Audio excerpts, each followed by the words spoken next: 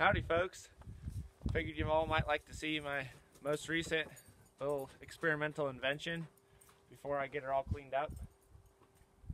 So I saw an article in the Farm Show magazine about a guy that was making return recycled plastic into fence posts, and figured I could make one too. So this is the first try. We'll have an electric motor that sits on here, and that turns this Lovejoy. It drives an auger. The auger runs up here through the firebox and gets heated by fire, so it melts the plastic shreds down. We'll put shredded plastic in this hopper, runs through the auger.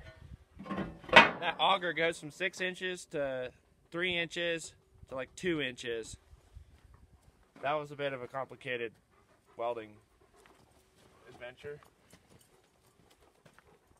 So the hot gases and the smoke come from the firebox down here, and they heat the auger up the whole way and then exit out the chimney. And then a form that just slides in here,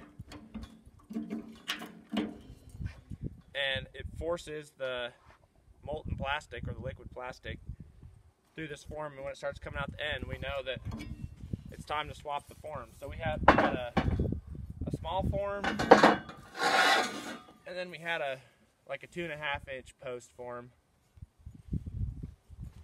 I'll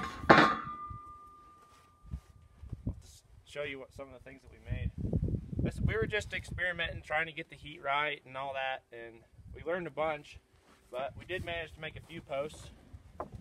So this came out of the big form.